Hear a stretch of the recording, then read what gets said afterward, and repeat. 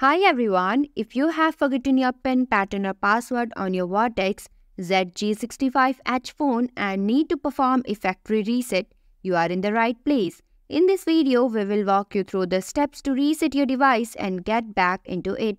Let's get started. To factory reset or hard reset your Vortex ZG65H phone, follow these steps. Power off the device. Make sure your Vortex ZG65H is completely turned off. Enter recovery mode. Press and hold the volume up and power button simultaneously. Keep holding until you see a white menu appears on the screen. Select recovery mode. Use the volume up button to navigate to recovery. Press the volume down button to select it.